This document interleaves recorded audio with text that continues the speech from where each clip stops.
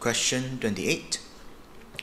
Aqueous sodium hydroxide reacts with 1 bromopropene to give a propane 1O.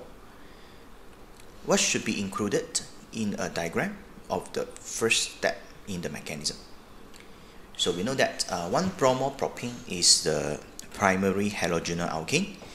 The carbons that bond to the bromine has 1 alkyl group, and it will undergo SN2 mechanism.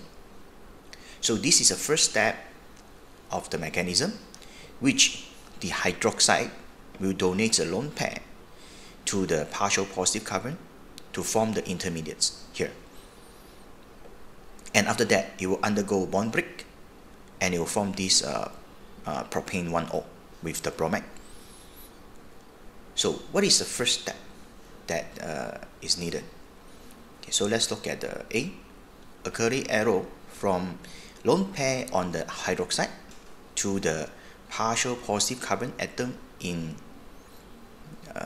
this 1 bromopropane. So this one is correct because it's a lone pair on hydroxide to the partial positive carbon. So answer is therefore A. So B cannot be the answer.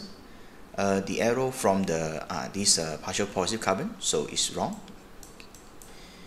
A curly arrow from the CBr bond, also not possible. It must be the lone pair on the hydroxide.